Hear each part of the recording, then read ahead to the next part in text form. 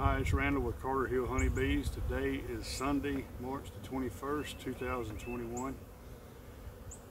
It's been 8 days since I caught this swarm that I produced a video on called How I Capture Swarms 2 to 8 feet off the ground. So I just want to come back and show you the results. It's been 8 days since then. So basically what I've done, I caught that swarm and I come back over here and evaluated the nuke that it come out of. I felt like there wasn't enough bees to adequately raise queens.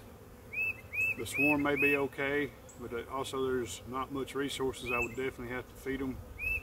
So I felt like it was a good time to conduct an experiment. So I decided to combine the bees back together.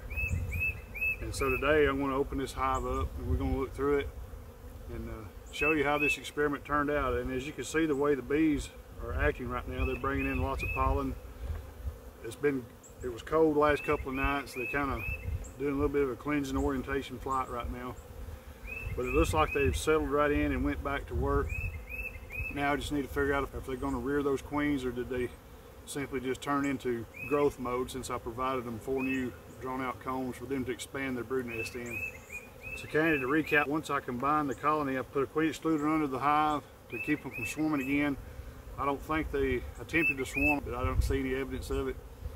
Now something that's interesting is over at the tree where they settled, there was probably 50 or 100 bees that stayed there that I shook them off several times. They would not come back to the hive, and they stayed over there. There's still a couple over there, but they pretty much just died off a little at a time.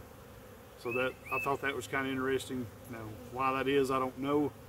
My guess, and it's strictly a guess, is perhaps that's the scout bees, and maybe perhaps there's some kind of biological or pheromone change that takes place in their body when they swarm. But it's just like they will not come back to that colony.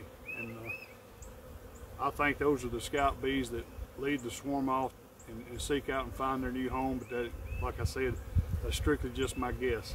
We're fixing to dive into this box and see what we have. And at the least, I'm going to take this queen excluder off, because obviously I don't need it on there anymore. It's restricting the bees a little bit, so it served its purpose. Beautiful day right now. It's about 62 degrees. The humidity is real low. It got down to about 36 last night. The bees are really just starting to fly good today. So I'm basically going to just turn this lid upside down. And then I'm going to set basically in the reverse order as I did when I captured the swarm. I'm going to set the whole box over here and remove the queen excluder. She's gained a little weight over a week. So I'm going to kind of look, make sure the queen is not down here on the queen excluder. I don't see her, so I think we're in good shape there.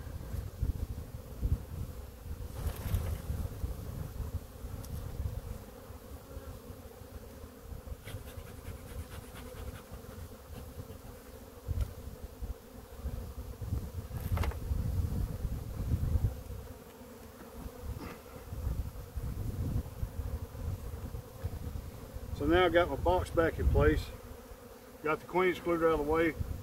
Now I'm going to commence my inspection here to see what's going on. So the first thing I really notice is how calm the bees are. They're not running about. So I'm well pleased with that. They're actually occupying a lot of these new combs I put in here. I put 4 frames of drawn out comb in here, hoping to see what would happen. So we're going to take it out and see if there's any activity in it since I put them back in here.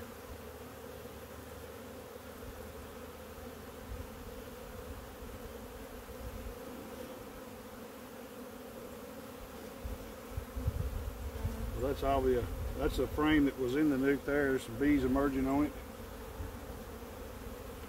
Don't see any queen cups on that one. I don't normally pull every frame, but I will on this one because I want to see if they built out the queen cells or if they abandoned building them and are going to just turn back to storage or build-up mode.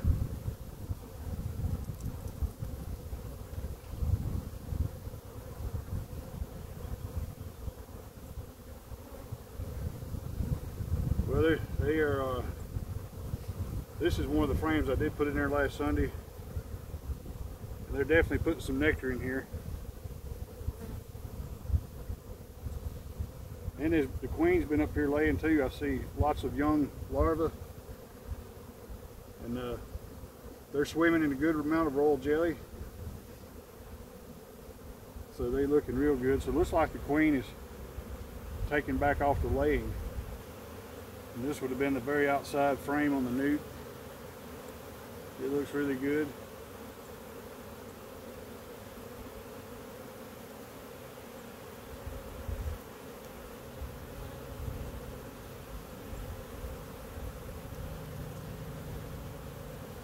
There are lots of eggs in here too. So this must be one of the frames I put in last week. Well, this side's got more nectar. I don't really see any eggs on this side.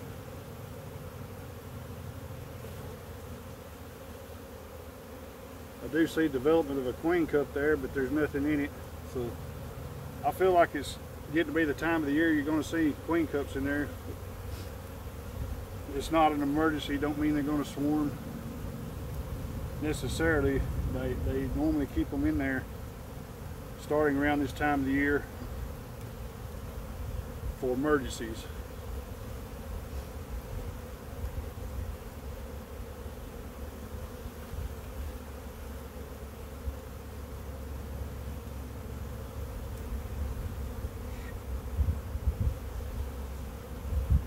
Lots of young larvae there. So this colony, I believe it has totally abandoned the swarming impulse.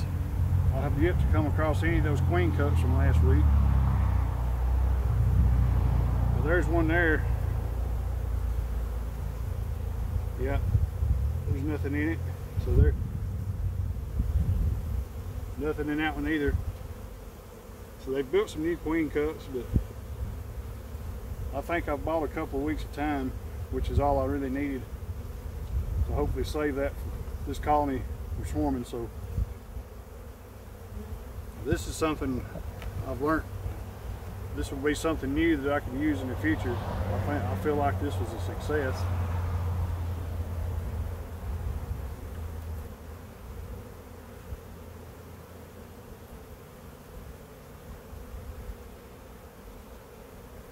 So this frame is kind of partially drawn, but it's got a lot of eggs on this side, so they've ramped that queen up pretty good.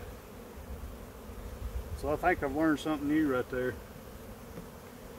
So this is something I can definitely do again in the future if I need to. Now this may not work this way on all colonies.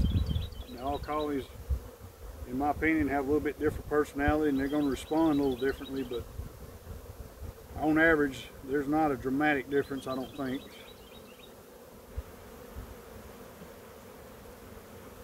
I'll be able to put this colony into honey production, which is my original intent.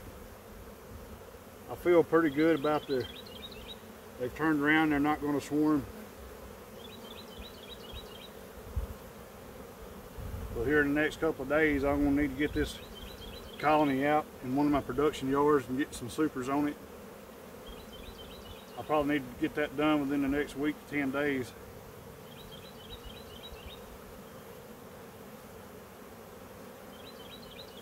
This colony is about to experience a pretty rapid population increase. That wraps it up. I think this experiment was a success. The other way, I could have left it alone. I feel like I would have lost probably the nuke and gained the swarm. The net result would have been one colony, so I tried putting them back together. At least 8 days later, it looks like it's a success. So now I've got one strong colony instead of one weak colony and a queenless nuke. I'm glad I was able to share this experiment where you can kind of see what happened. Sure, this is something I've never done before, so this was all new for me and we got to see it together. Well, I appreciate you for joining me for this video. I hope you enjoyed it and we'll see you next time.